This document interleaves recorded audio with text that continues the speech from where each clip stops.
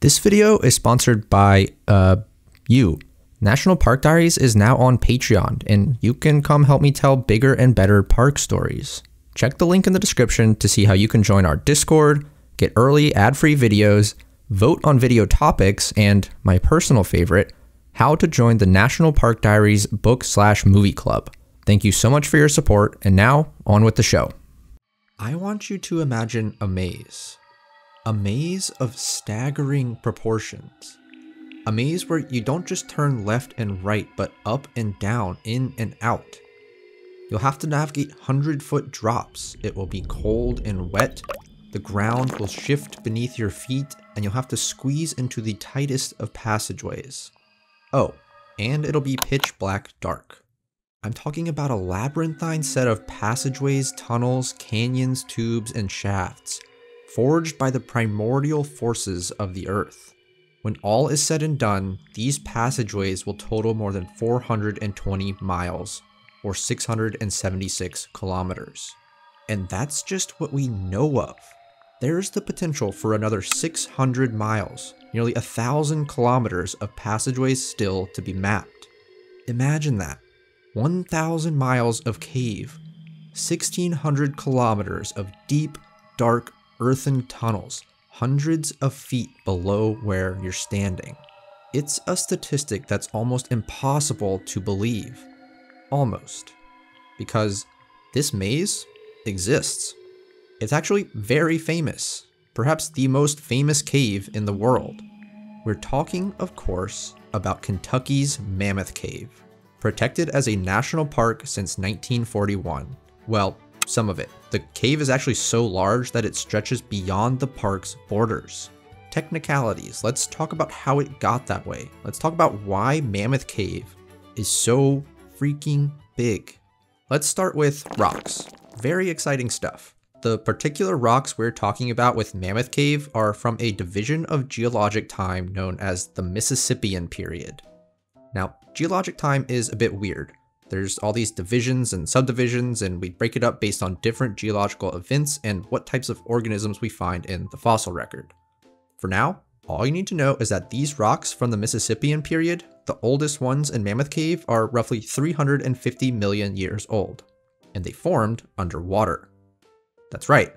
During this Mississippian period, Kentucky, or what would one day become Kentucky, was flooded under a shallow sea. In this shallow sea swam billions upon billions of little tiny sea critters, all with calcareous shells.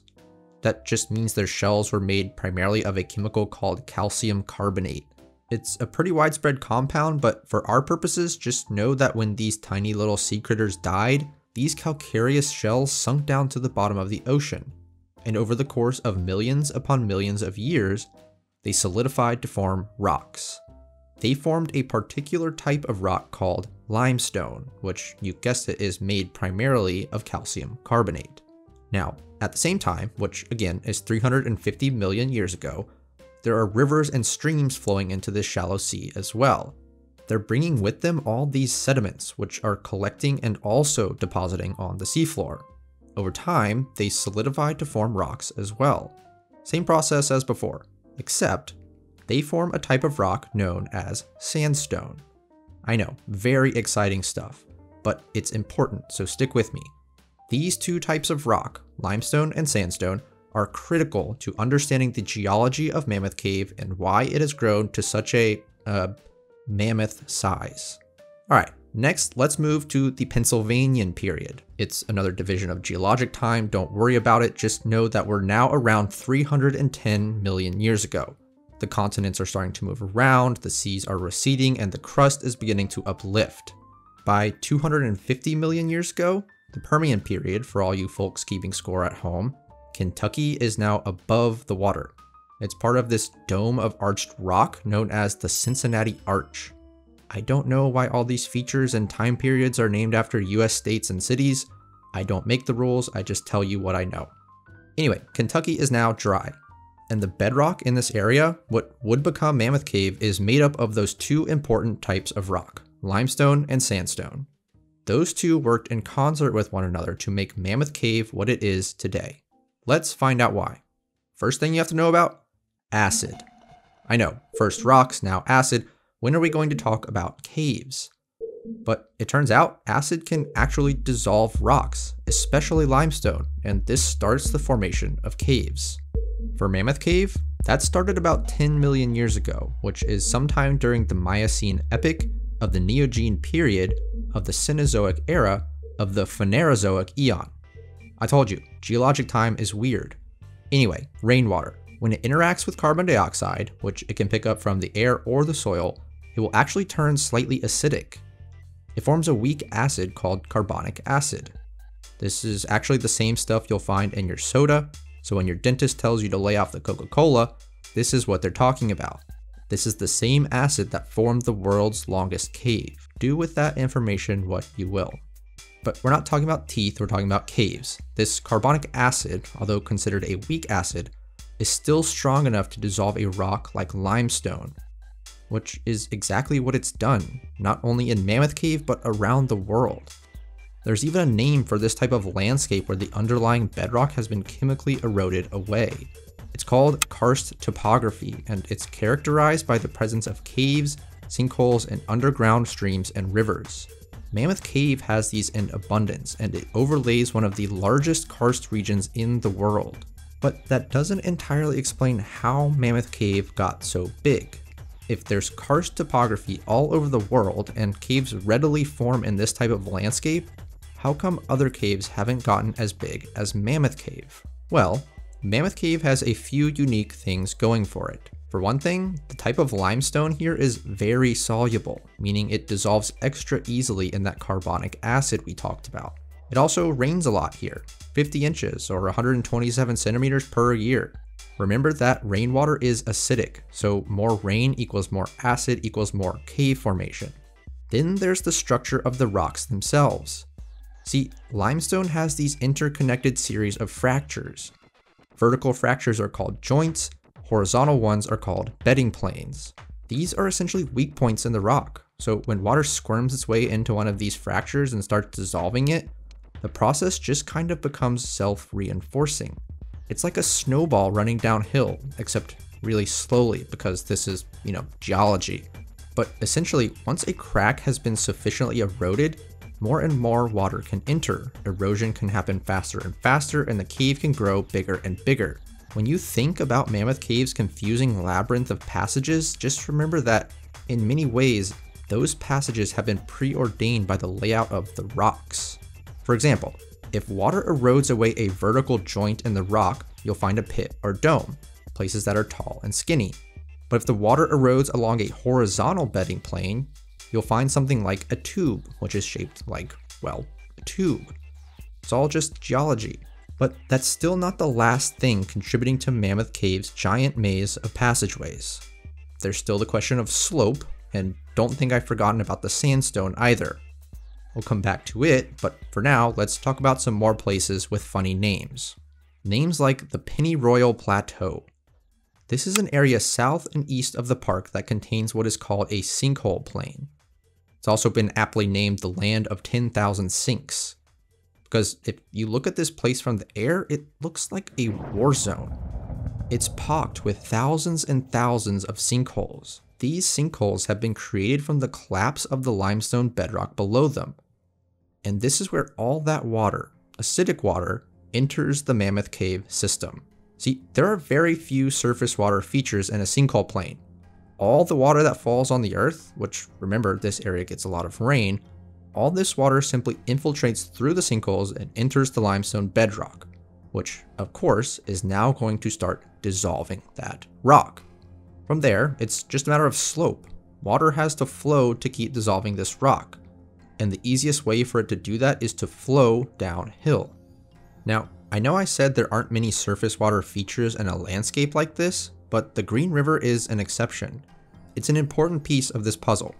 See, at the same time water has been infiltrating through the sinkhole plain and into the limestone, the Green River has been carving its own valley to the northwest.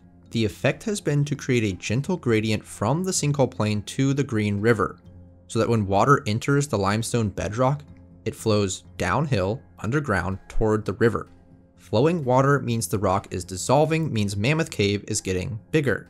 And actually, as the Green River erodes lower and lower into its valley, this gradient becomes more pronounced, which means the water can drop to lower levels of rock and create new sections of Mammoth Cave. Currently, there are 5 separate levels to Mammoth Cave, each corresponding to a time when the Green River was at a relatively stable level itself.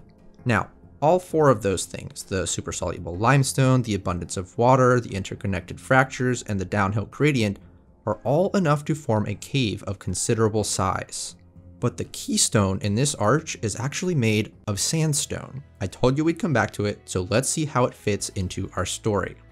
Up to this point, we've been talking a lot about rocks being dissolved, specifically limestone. Its chemical composition makes it particularly susceptible to chemical erosion. Sandstone doesn't share this same trait. It is in fact more resistant to chemical erosion. And at Mammoth Cave, sandstone ridges sit on top of the limestone. This is an arrangement known as cap rock because, it sits on top like cap. The significance of this sandstone cap rock is that it protects the limestone passages underneath from collapsing in on themselves. Think about the sinkhole plain. There's no cap rock over there, and the limestone has been eroded away to such a degree that it just collapses in on itself, creating a landscape littered with thousands and thousands of sinkholes.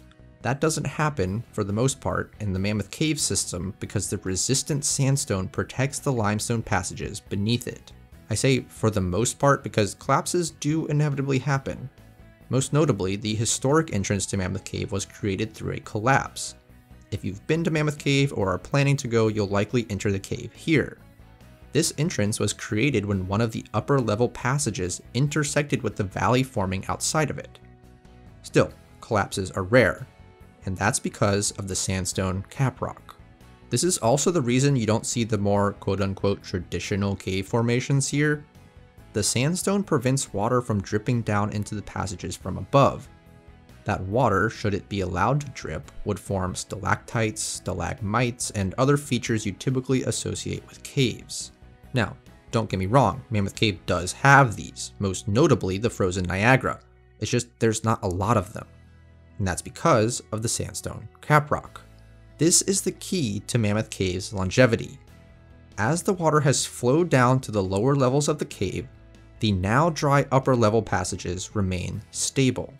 Those are the passages we now walk through on cave tours, and which enabled researchers to keep exploring this incredible underground wonderland. And it's all thanks to a unique combination of rock and water. Millions of years of formation and erosion have culminated to produce, at this moment, the longest cave in the world. A cave that has captivated people for centuries. It has drawn the attention of so many. They've been touring these caves, exploiting them, fighting over them, backstabbing each other, scheming against one another. People have died trying to exploit these caves. Which is why next time, we are talking about the Kentucky Cave Wars. I'll see you then. Hey there, National Park Diaries is now on Patreon. I've got some really cool stuff over there if you're looking to support the channel further. You can get videos early and ad-free, get exclusive trip advice for your national park travels, join the Discord, vote on the videos I make on the channel, and even join the NPD book/movie club. Head to patreon.com/nationalparkdiaries to learn more. Thanks for watching. Goodbye.